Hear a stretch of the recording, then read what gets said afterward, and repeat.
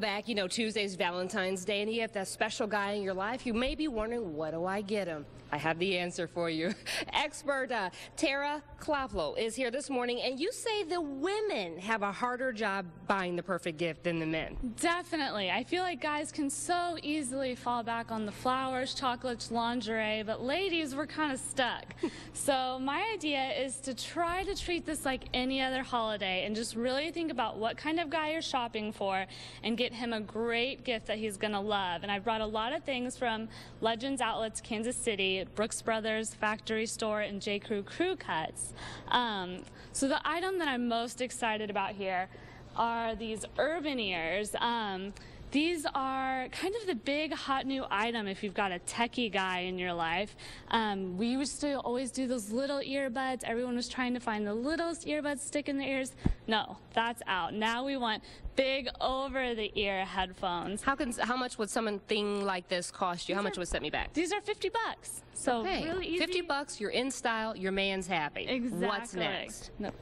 These are my other favorite gift. And as I talked about earlier, Valentine's Day doesn't just have to be about your lover. You can also pick up something for your dad or your grandpa. And these Brooks Brothers books over here are hilarious little anecdotal stories about how a gentleman should behave abroad, how a gentleman should act at dinner. So especially if your man's been a little naughty lately, this is the way to go. This is a polite way of saying, you need to shape up your act. You're trying to square him up. That's what's going on. You want to get him right. Okay, so that's when it comes to reading, you have something for him. We've talked digital. Yeah. How about some nice shoes? Because nice shoes complete the look. For sure. And so today I brought these To Boot New York shoes. These are from Saks Fifth Avenue off 5th.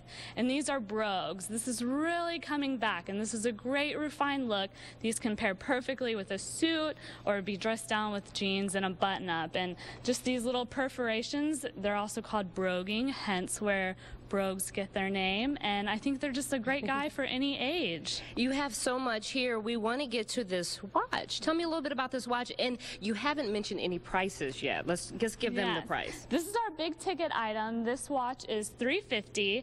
It's a Braille watch. It's, you know, made with Swiss and Italian manufacturing. It's got the Swiss technology but the Italian luxury, and it's got these hints of rose gold, which is really coming back. We saw a lot of gold and silver for a ton of years, but now rose gold is all the rage. And if you needed something to carry all of these gifts for that special guy, you brought a nice little, you don't call it a purse though. It's not a purse. Don't call it a purse.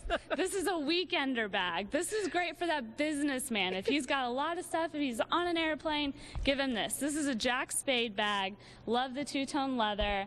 Great brand. $324.